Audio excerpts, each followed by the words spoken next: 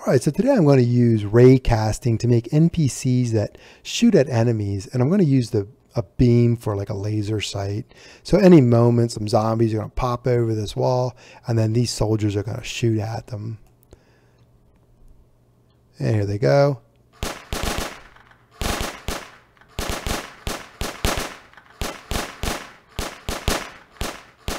So I thought that would be pretty cool. Let's go ahead and get a fresh world and we can build one of these soldiers. And then you can make as many as you want to fight your zombies or whatever monsters you have. So here's my fresh world. There's nothing in it. And I'm going to go to plugins.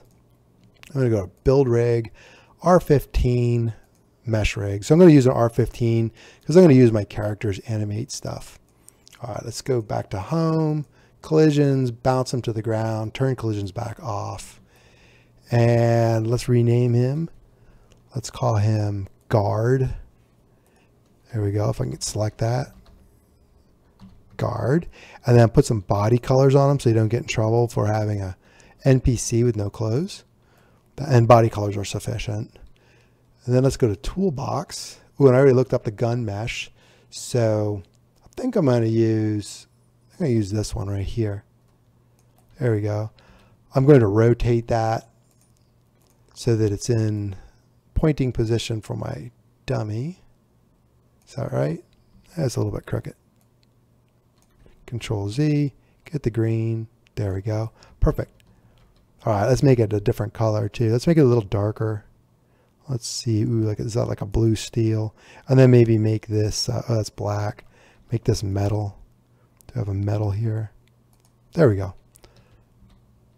Yeah, that'll work. All right, now my collisions are off.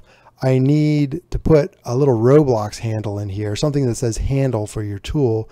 And then I'm going to also put another part for the laser sight. So I added this part here. And let's go ahead and with that part selected and the mesh selected.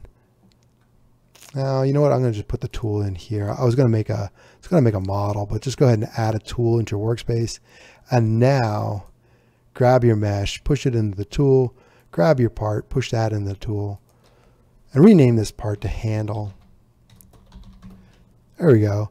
And now I want my handle to be in the middle of my mesh. So I'm going to get my position of my mesh, Control C under position, click on the handle.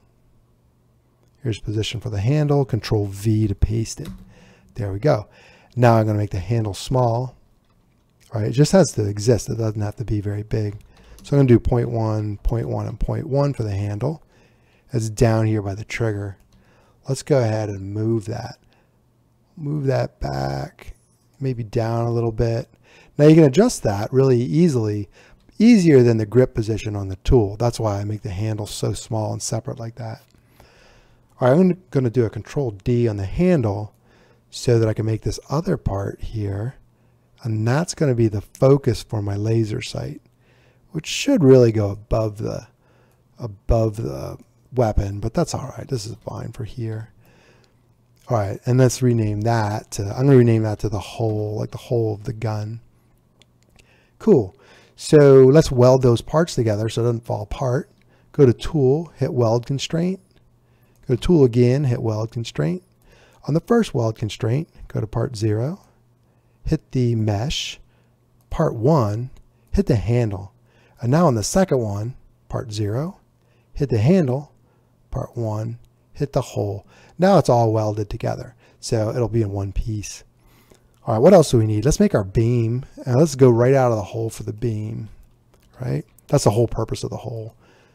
All right, so we're going to do ATT for an attachment. There we go, ATT. And I'll duplicate that, Control D. So we have two attachments. The first one, I'm going to do ATT0. The second attachment, there we go, ATT1. All right. And now go to the hole again, hit the plus sign, add a beam. And on the beam, here we go. We have this attachment 0. You click on the space over here, click on attachment 0 in your Explorer, and then do the same for attachment 1. Now, if we click on attachment 1, we pull that out, that's what our default beam looks like. So select beam, and let's go ahead and make that red. There we go, red. And let's make it really thin like a laser. So on width 0 down the bottom on the beam, I'm going to hit a 0.1.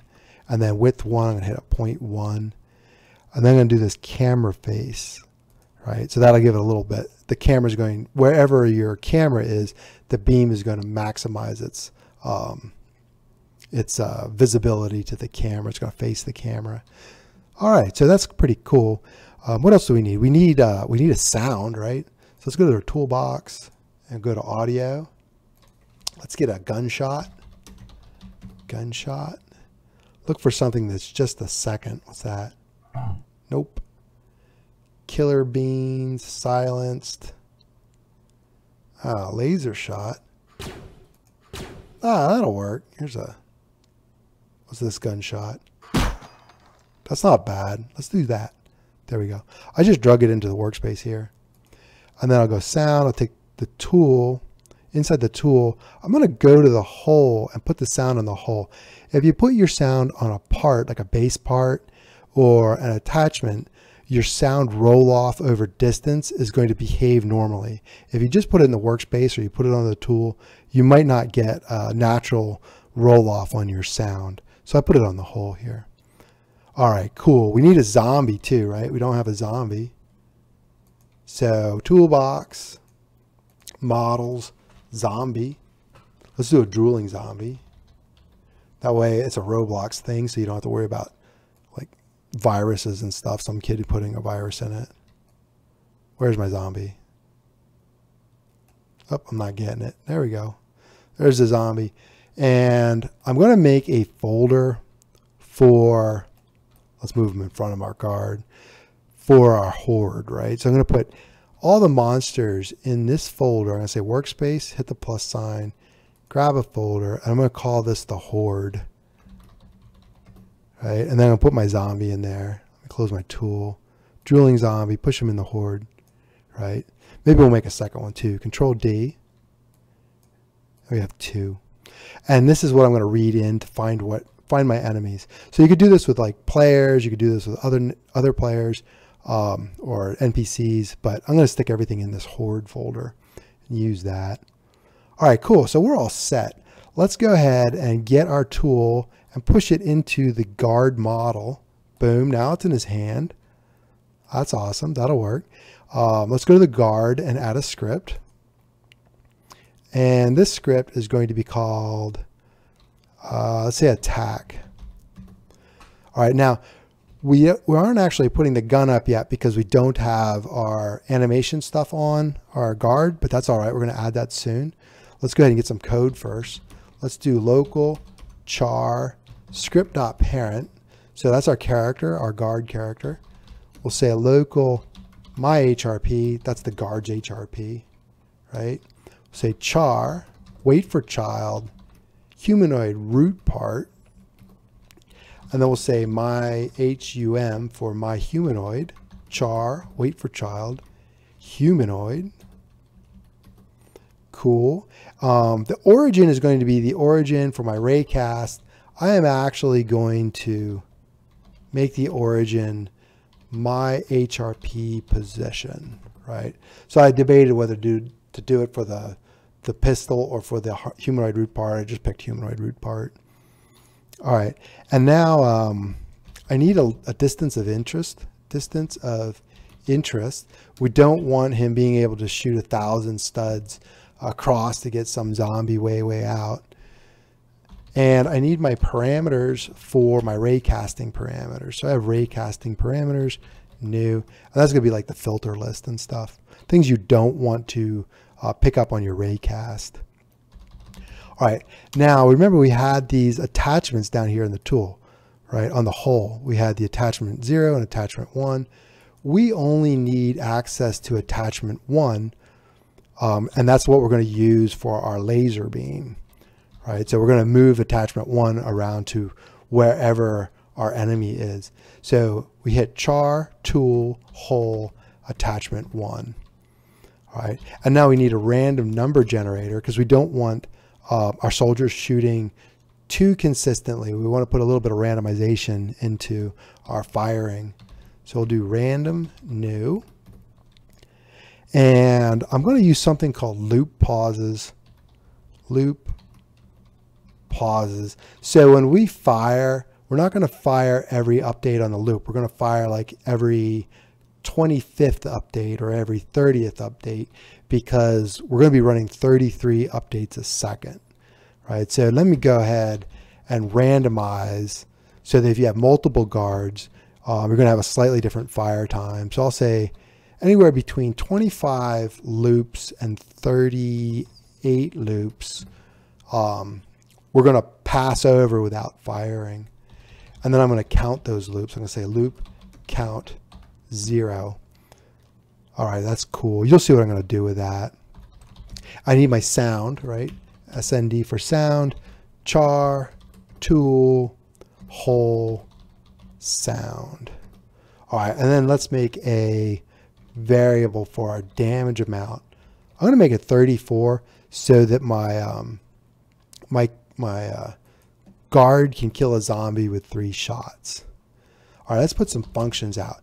So I'm going to do a local function fire, and I'm going to pass in the enemy humanoid because that's where the damage is going to happen. And we could just do this now, right? So we have the sound play for the shot. And if you had an animation on the firing animation, you'd put that here too. But now I'm just going to do ehum take damage. And that's going to be the damage amount. Cool. And then I'm going to just do skeleton functions for this one right here, because it's going to be a little more in depth. I'm going to do a local function. I need to find the nearest humanoid root part. And then I'll put a distance in. That's the distance of interest. All right. So we're not going to use that globally because we're going to change the distance of interest as we find people who are closer and closer to us. All right. And I don't want to change that globally in the script. So what else do we need? We need something for a target, a function for targeting. Oh my gosh, their target. Ooh, and the target needs to have the enemy humanoid root part. Let me get rid of this so we have a little more space. And now I just need my update loop, and then we'll fill in these other things. Let's do my update loop now. Let's do a while wait. So this number right here, this wait is going to be 0.03 seconds about, right? So it's going to be like 0.029999 or something like that. So that's why we need our loop pauses. We can't fire every iteration of the loop when we find somebody. The first thing I'm going to do though is I'm going to check to make sure my humanoid has some health. Make sure my guard's not dead, right? So if health is less than 1, then we're going to break out of this. I'm going to turn my beam off. My attachment 1 position is going to be vector 3 new 0 0 0. And if you'll recall, attachment positions are positions relative to their parent, which is the whole of the gun. So it's essentially going to make that beam disappear because the attachment's going to go back into the gun. And then I'm going to break out of my loop. And that's how you break out of while loops that run forever. It's one way of breaking out of them, right? You can make a condition too. All right, so I'll do a local closest HRP. Let's do find nearest HRP, distance of interest, right? So that's going to be like 100. And then we're going to pass this in here. So you're going to have that distance local to the function. If we find a closest HRP, then we can go ahead and do stuff, right? We can target them. Cool. And the closest HRP is the enemy HRP. And we might not have a closest, so we'll have to do an else. If we have an else, I'm just going to turn my beam off just like I did when I died up here. Boom. Cool. That's looking good. Let's go ahead and run it just to see if we got any errors now, because we already got a lot of stuff here. Sometimes you spell humanoid root part wrong or something like that. Let's go ahead and hit the play button. Let's go ahead and do view output so we can see if there's any output in here. Everything's looking good. Uh-oh, my zombies are going to kill my guard. So what I want to do is I want to go to my workspace, go to Simtech Gamer 7, copy animate before I die. There we go. I copied animate. And then I'm going to turn my game off. And now I'm going to paste that into my guard. So I have guard and paste into. I'm going to close this tool. I need to convert this to a server script though, because this is a local script, which works great for players, but not for things that live on the server like my guard does. So I'm going to hit this plus sign, script, and I'm going to call this, I'm going to name it slightly different. I'm going to say anim. So this is the one I made. This is the one I got from my player. So I'm going to open that animate up from the player, copy everything below it down to play emote. Just drag that into anim. Cool. And now I need all the code in animate. Control A to copy, or to select all, Control C to copy it. Go to anim. And then we'll do a Control V here to paste it. All right, so I need to remove this code right here. Set up emote chat hook. It's always around seven something. It's sometimes I just do a Control F, oops, Control Z, Control F to search on it. But let's go ahead and delete that. That way it doesn't, our little guard guy doesn't try to access the chat window and then get errors because he's not a player. Cool. So I can close that. I can get rid of the animate that I copied in. I don't need it anymore. And now let's go ahead and play it. Well, we just did. We checked it. Everything's running fine. Let's go ahead and add some more code. Let's start with our find nearest humanoid root part. All right. Let's see. We need to put like a variable here, local. I'm going to call this closest HRP and then initialize it to nil. Then I'm going to go through V and I in pairs. I'll do workspace horde. Remember, that's where all our monsters were. I'll say get children. So that's going to get everything in that folder. Let me do a do. There we go. And originally I had players in here. You could do that with players. Game.players, colon, get children. It works the same. All right. So let's check to see. Oops, I spelled that wrong. Let's check to see if this is going to be the items in the folder. This is just going to be a counter. It's going to be like 1, 2, 3, 4. So let's check to see if there's a humanoid root part associated with that V, right? Make sure it's not. Make sure it's a zombie. We'll do find first child, humanoid root part, and then we'll say if HRP, then let's find the distance. We'll call it temp distance. We'll find the distance between the HRP we're looking at now, position, and our origin, which is our, there we go, which is our humanoid root part, our guard's humanoid root part. And then we'll take the magnitude of that to get the absolute distance. Cool. And then we also need the humanoid just to make sure that it's not dead, right? Because we don't want to target dead things. Humanoid, all right? So let's do an if temp distance is less than the distance and the humanoid exists and the humanoid health is greater than 0. Make sure he's not dead.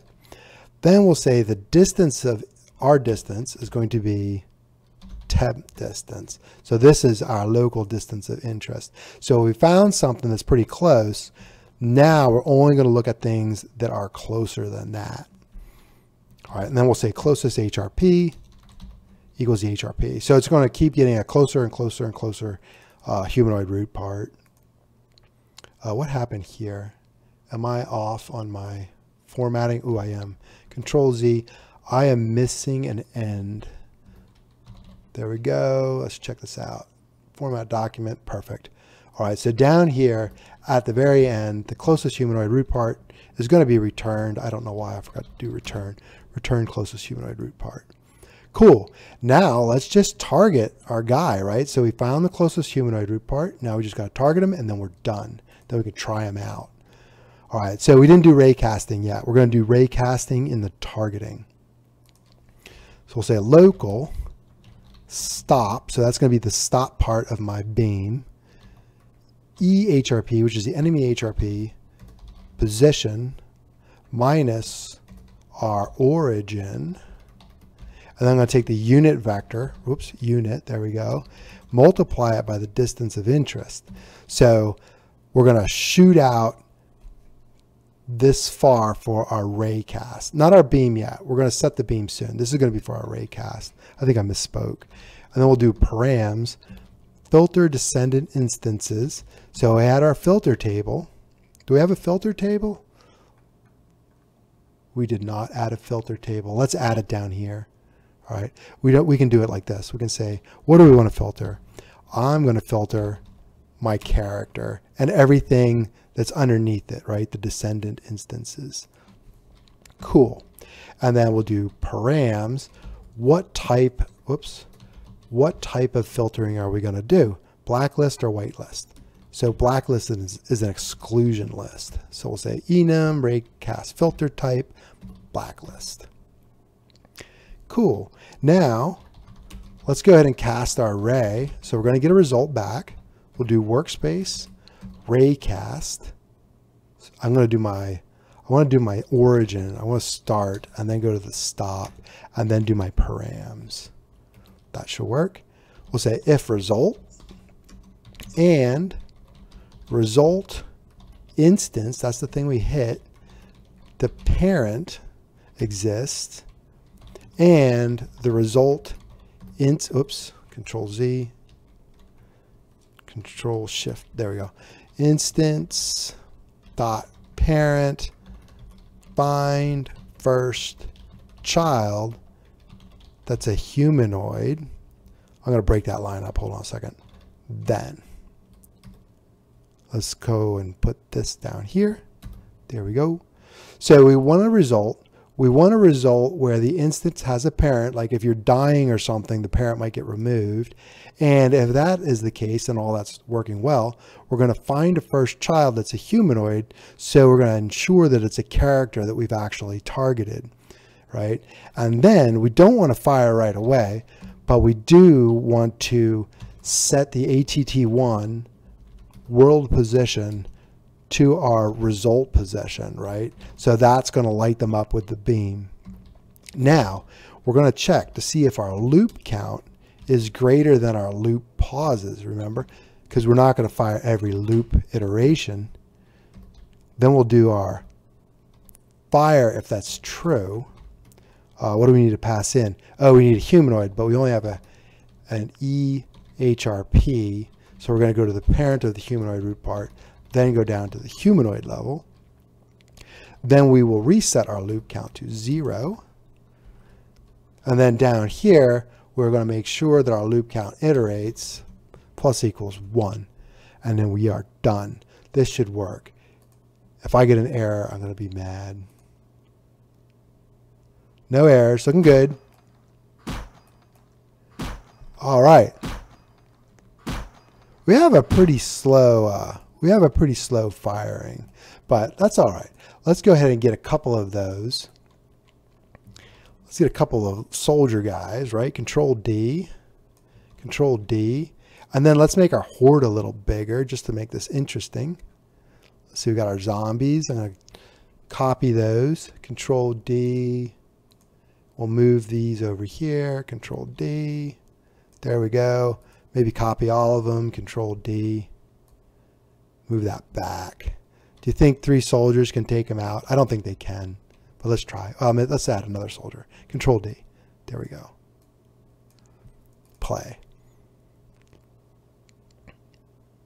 And you could do respawns. You could do a lot of cool stuff.